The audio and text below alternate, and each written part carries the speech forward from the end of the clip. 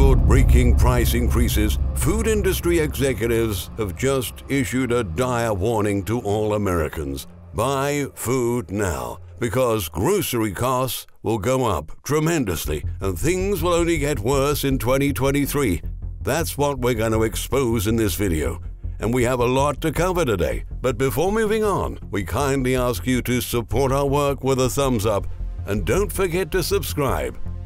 In 2022, U.S. shoppers have dealt with some of the steepest price increases seen since the hyperinflation crisis that marked the 1970s. We paid on average 20% more on meat, 40% more on eggs, 17% more on breakfast cereal, 11% more on peanut butter, 42% more on gasoline, 27% more on electricity, 32% more on propane, kerosene, and firewood, and 12% more on appliances. According to an estimate from Moody's Analytics, soaring inflation has forced American households to spend an extra $445 per month to buy the same items they did last year. And food industry executives say that conditions are gonna get even tougher in 2023.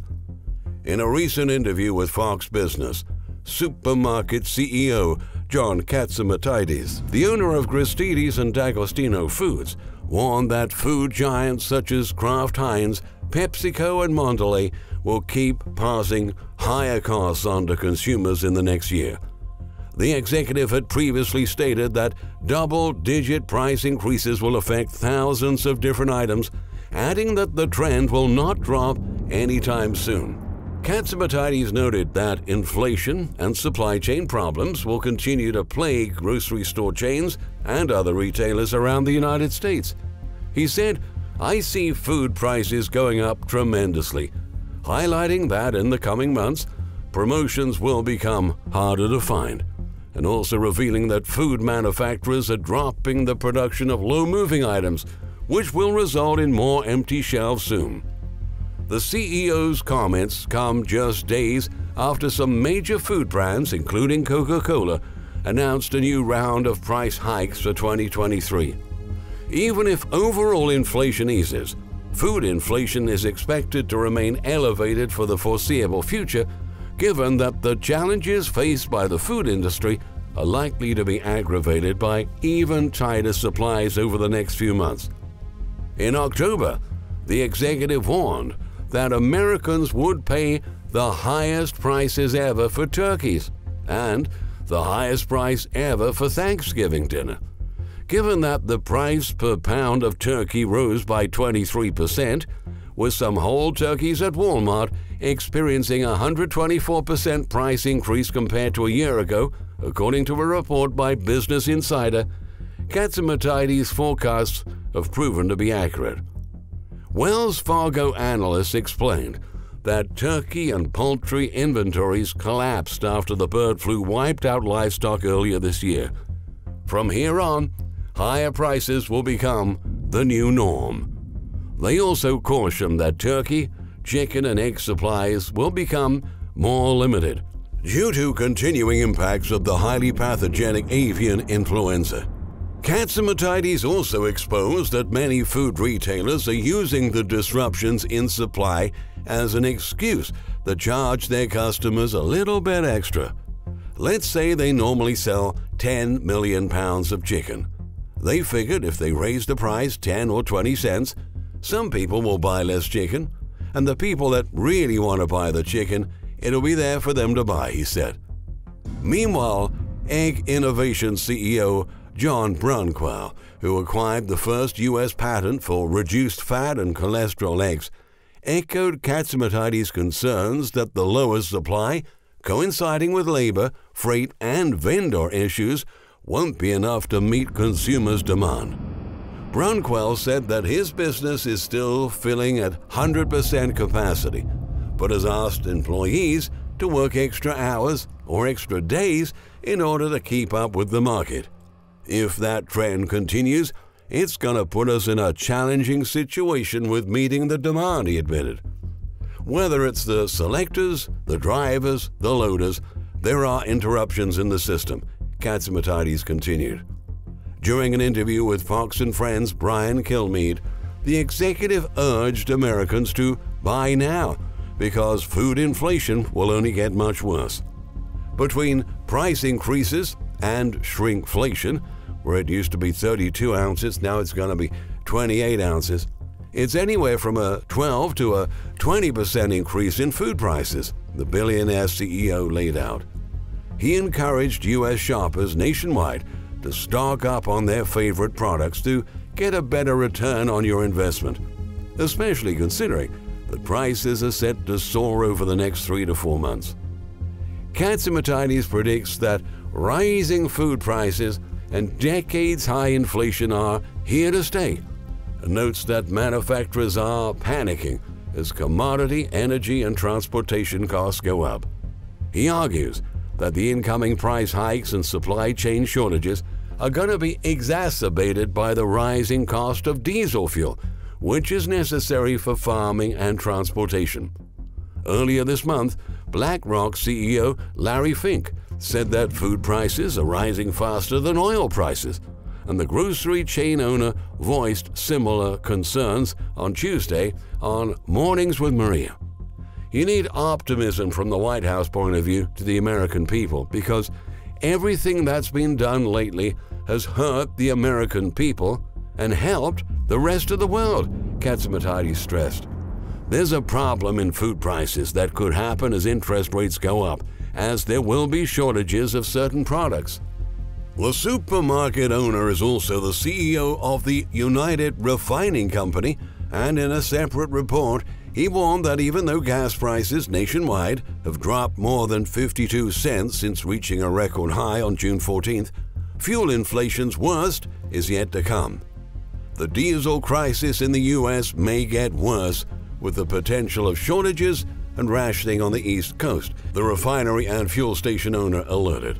I wouldn't be surprised to see diesel being rationed on the East Coast, Katsimatides said. Right now, inventories are low, and we may see a shortage in the coming months. There's a lag between oil and food prices as they go up, the billionaire businessman explained. There's always a maybe 90-day lag in food, a 30-day lag in prices at the gas station from crude oil, he continued, stressing that neither food nor oil prices have hit their peaks just yet. Katsimatides isn't the only one sharing worrying forecasts about the near future. In an expose published by Bloomberg, one industry insider alerted that purchasing limits at grocery stores may start to be reintroduced soon. Due to a poor growing season, which has impacted corn and potato harvests, causing some production challenges and leading manufacturers to prioritize high-selling items. Several products that contain these basic ingredients may be in short supply in the coming year, and supermarkets will have to adapt accordingly. I don't want to downplay risks at this stage. There are some risks for suppliers of frozen vegetables, potato chips, and other snacks, he said. The problem is, we've had constant issues with potatoes now for the last 12 months, so there's not really been a stage where there's been a surplus in the system, the source revealed. Consequently, there is a fair chance supermarkets will need to impose buying restrictions. I think it's going to happen. I mean, we may have to go to the customers and limit them to 2 or 3 packs of frozen vegetables, he added. Meanwhile, with many of us preparing to adjust to this new reality of purchasing limits, product stockouts, and more expensive prices, we might have to temporarily say goodbye to some of our favorite brands. The maker of Oreo cookies and Ritz crackers, Mondelez International, announced that their prices will be increasing by as much as 6 to 7% starting next month. Similarly, the Campbell's Soup Company, General Mills, has also revealed plans to raise prices in early 2023. But one of the most alarming outlooks for the next year was shared by Kraft Heinz CEO Miguel Patricio. In an interview with CNN Business, Patricio said higher inflation and supply issues are expected to continue coursing through the food industry, forcing companies to adopt new strategies for everything from production to promotion to packaging. And he doesn't see an end to either issue anytime soon.